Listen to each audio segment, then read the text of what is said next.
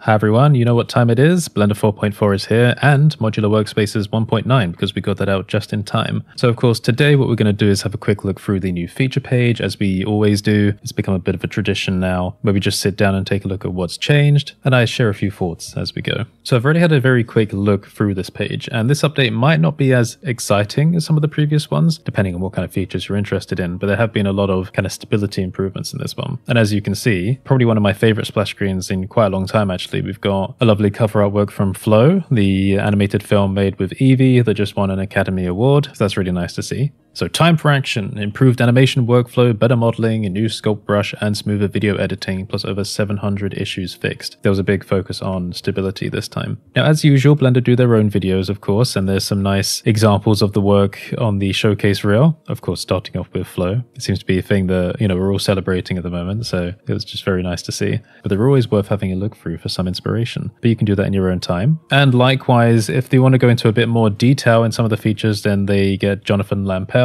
who by the way again is super lovely and supportive, to do their own explanation of the features. So those are the official videos, but let's carry on. So in terms of the fixes and stability, they had something that they called the winter of quality, which they're mentioning right here first and foremost at the top of the page because it seems like the thing that they invested most of the effort into. Blender 4.4 is all about stability, as they say. During the 2024 to 25 Northern Hemisphere winter, Blender developers doubled down on quality and stability in a group effort called the Winter of Quality. In just a few months, developers fixed over 700 reported issues, revisiting old bug reports and addressed unreported problems. Alongside bug fixes, Winter of Quality also included tackling technical debt and improving documentation. So that's something with software development that, well, I probably need to learn a bit more about, but it's always good going back and tidying up legacy code because you never know how long ago it was written, and Blender has been around for a while now, so I've heard from a friend that there are little bits of code in there that haven't been touched since like the early 2000s, and just because something's been part of the software for a while, it doesn't mean it can't be improved or made more efficient. So they got a nice little graph here just as a little visual marker showing how the number of high severity bugs has reduced over time. And it looks like just in terms of numbers, the heaviest categories for fixes were the user interface and grease pencil. I wonder what these were. I mean, we can actually click through and have a look, but it'll be a bit too boring to read through all of those, but it's nice. It's all there if you actually want to have a look.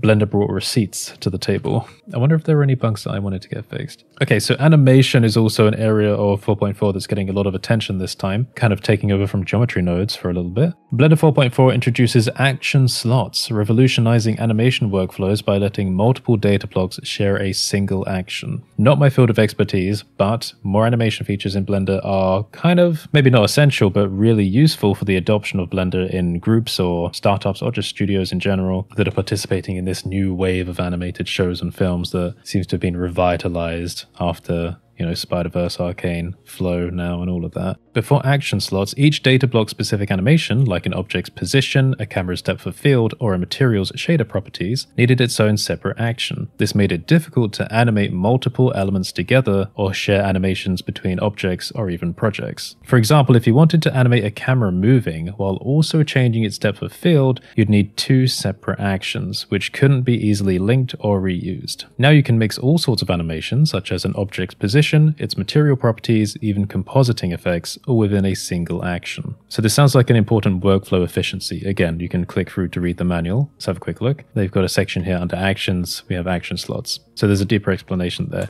Again, the amount of effort they put into the documentation, and I say it like in every video, but this page as well, it's a lot. And these are still fairly frequent like Blender updates. They reduce the update frequency slightly, but the effort to have to do like all the imagery that we're seeing on the screen here and just bundle all the info together never ceases to amaze me. There are more changes for the animations to do with the constraints, graph editor, rigging, Python API. I wonder what it means by conceptual changes in the API. That's a dangerous term. And pose library. Wait, what do they mean by conceptual changes? A new Python API for slots, layers, strips is probably just making it easier to interact with the animation system through the Python API now, which means that you're likely to get more powerful animation-based add-ons in the future. Fine, that's great. So the video sequence editor, VSE, vastly superior editing. The video sequencer continues to improve with quality of life upgrades for text editing, expanded support for codecs including H.265 and 10/12-bit videos, and performance improvements that make editing faster than ever. Edit text on the spot, introducing edit mode for text strips in preview. Well, that's cool. It's something that we take for granted in like every other editing software, but the more capability the VSC in Blender has, the better, especially for taking over, a bit of the open source space of video editing. I mean, the VSC in Blender has mainly been for if you're working with stuff that you're making in Blender, in the sequencer, but I do know some people that use it as their proper video editor, which is brave, but look, that's becoming more and more valid as an option as they keep adding these features. Multi-line text strips can now be properly aligned to the left, right, or center. Building proxies for image sequences is faster. Great. We really hate slow caching when it comes to editing. Preview playback performance of float or high dynamic range content is faster. More speed improvements, more modifier speed improvements, and a bunch of sequencer effects also being faster. Wow, yeah, so again, every update seems like they keep finding things literally everywhere in Blender to make more efficient. Imagine if our most used proprietary softwares, not to name names, Adobe, put that much effort into things.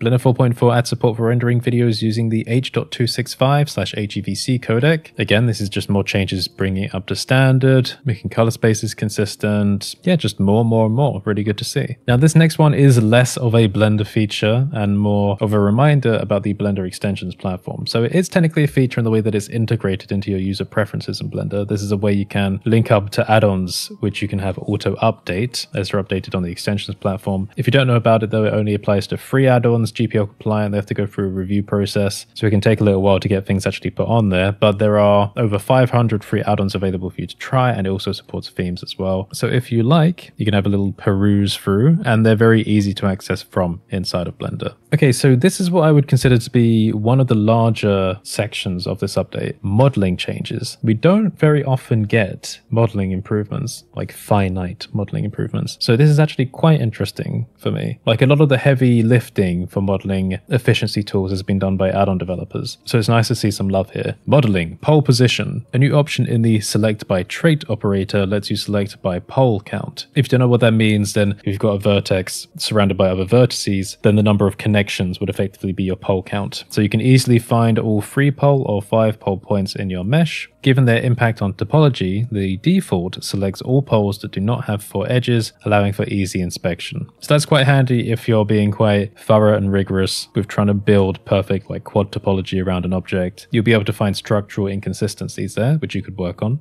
Next section, influencer. Joining triangles to quads now prioritizes quad-dominant topology, creating a more structured grid layout. This helps maintain cleaner geometry and improves mesh flow, especially in models where uniform quads are preferred. This behavior can be adjusted using a topology influence factor to better control how triangles are merged. So the demonstration here is pretty clear with the topology influence of 0 and 1.0, and we can see that the 1.0 is far more authentic to the potential quad layout of the geometry. So that's great for cleaning up meshes and again, kind of like assisting with that retopology workflow. So vertex and edge dissolve. Dissolving edges may remove additional unselected edges to ensure the mesh remains valid. Previously, this also dissolved vertices connected to those unselected edges. The new behavior processes only vertices that belonged to the selected, now dissolved edges. Okay, so let's quickly explain this diagram because it looks a bit confusing on first glance. So we're going from the columns left to right. So the dissolving functionality is largely the same for Blender 4.3 and 4.4, but you'll notice that we've got this line of edges here, and we're removing these 2 active ones. The same functionality applies to 4.3 and 4. If you're removing the 2 edges, there's a shared vertex in the middle there, and it's going to dissolve that, and the line's going to straighten. If there was no other edge underneath, then when you remove these 2, then that vertex is still not connected to anything, so there's no point in it being there. So that's removed in 4.3 and 4.4 because it's not kind of structurally bound to anything. However, despite it not being structurally bound to something,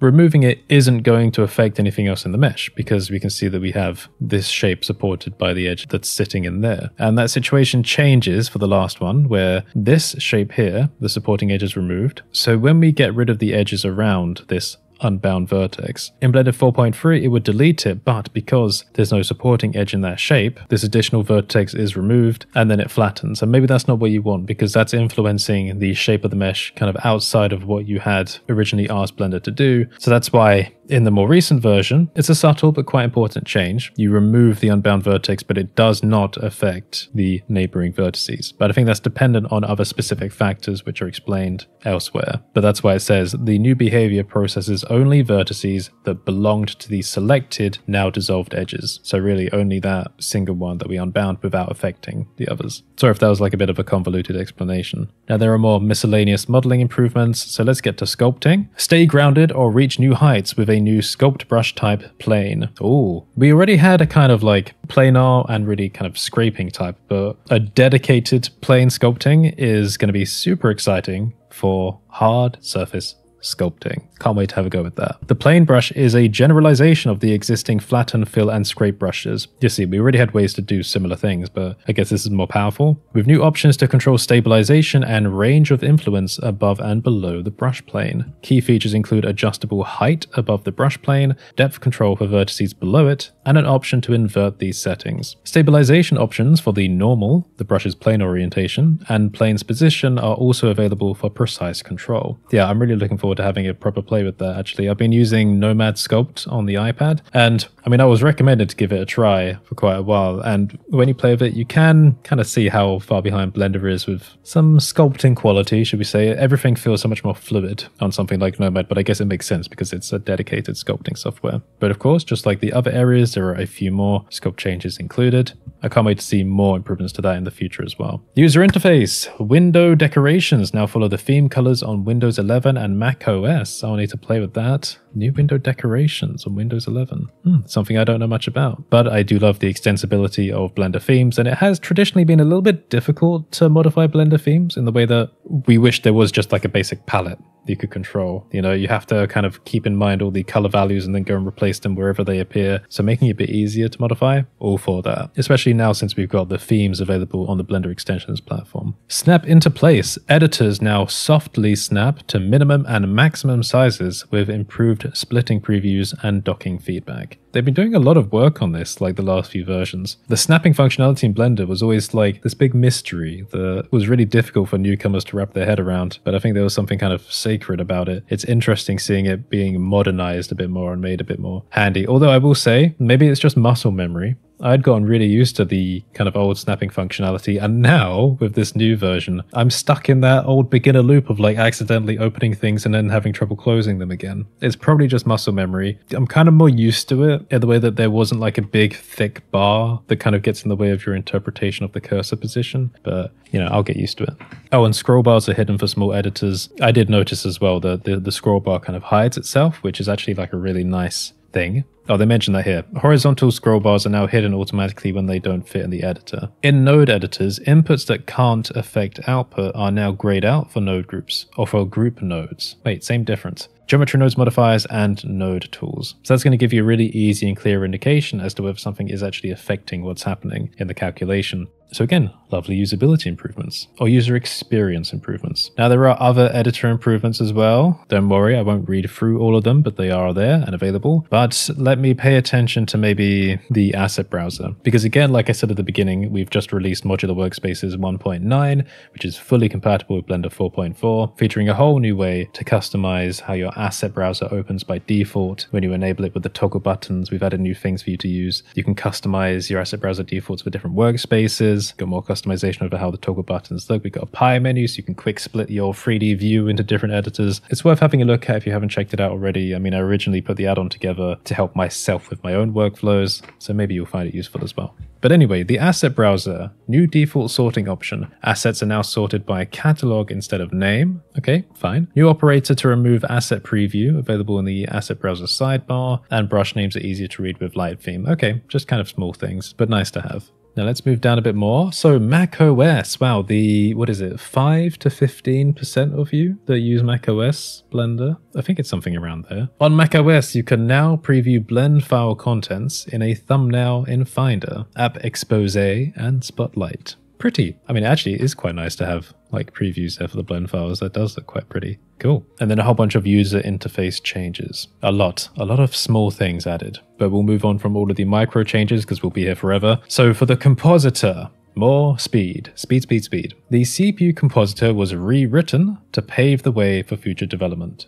Excellent. Thank you. After all the years of like complaining about compositor speed. The rewrite provides significant improvements in performance in certain configurations of some nodes, caching of static resources like images, and less memory usage on node setups, with many nodes that operate on pixels. Filter nodes are also particularly faster now. The levels node is up to 10 times faster. The filter and Kuwahara are twice as fast. The blur nodes up to 4 times faster, which is great actually because I know blur effects in a lot of softwares are typically quite inefficient. So that's a good one. The glare filter is not only more advanced now, but it's also 6 times more performant, and the pixelate node is 9 times faster. Adjusting the compositor node trees can be significantly faster and more interactive, and that's because it avoids computing outputs that aren't viewed by the user through the backdrop or image editor. Okay, great. No excessive unnecessary computation while the user is actually interacting with the interface. The overall compositing experience should now feel more responsive whether you're using the CPU or GPU. Fantastic, no complaints. Good to have as well. And now it's becoming a really good time for like, if you're like a resource developer making compositor node groups and stuff to share with people or to sell or just to have fun with. It was never really that viable, but it was always kind of on the table as like, hey, that's something that could be fun to do in the future. But now that the compositor is getting a hell of a lot better, and we've got the real-time compositor as well, it's way more viable now. So to get more specific, with the glare node, we have the glare glow up. The glare node got a major revamp for better control and usability. Most of the node options are now input sockets you can connect. Great, that was actually one of my complaints about it, like in our second to last video when I was doing a startup file, I was complaining that you couldn't actually use them as inputs, and now hey, like a few days later, my complaints have been smited. Wonderful. New outputs, generated glare and highlights are now exposed as output sockets. A new strength input lets you adjust glare intensity. Again, I mentioned that in that video as well. I said, is there a strength or is it just mix? But no, they've literally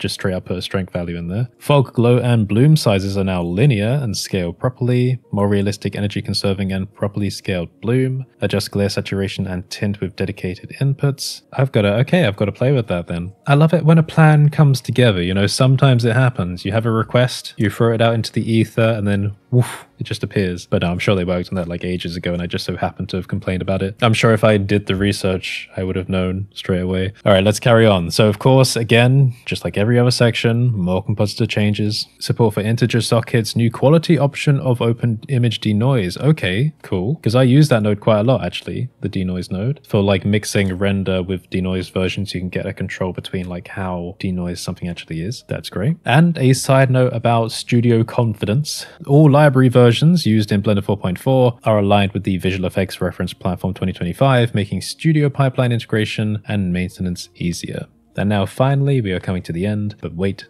there's more. And as usual, when I get to this section, I say, that's all well and good, but what are the Python changes? Complete list of API breaking changes. Well, thank God I have help with at least some help on one of the add-ons. Thank you again, Gixo. Because I've not always been in the headspace for doing Python coding. You know, it's a very hyper-specific mood to be in. But again, I appreciate all of the information that's provided here. Now for this section, of course, credits. Thank you to all the developers, but also thank you to everyone who contributes to Blender, including me and you probably, maybe. Do you donate? I do. Not that you have to, obviously everyone's in a different financial situation, but if you can, if you have any funds available, every little helps. In fact, there's a very easy donate button here, but you have the option to do a one-time or a monthly, and also you can get your name put on the website, you know, depending on what the level you donate at. Let's just look me up here. There we go, Curtis Holt. So you can get yourself put on there as a sign of appreciation. If you made it this far through the video, please put the, what should we do this time? What emoji? Well, it's a celebration video, I suppose. So we'll do the party related emojis. So put a party popper emoji or like the party face in the comments, and that will show me which of you familiar faces did make it this far, because the YouTube retention data is nowhere near as fun as an emoji. If you're on Windows, by the way, press the Windows key and the period key, and it will bring up an emoji keyboard. Fun little tip. And again, on my side of things, you can check out our Modular Workspaces add-on. I've got other tools and resources as well, but I think this one will be the most appropriate for you because it's an interface workflow extension to Blender, and it's perfectly compatible with 4.4. Watch my last video for information on that.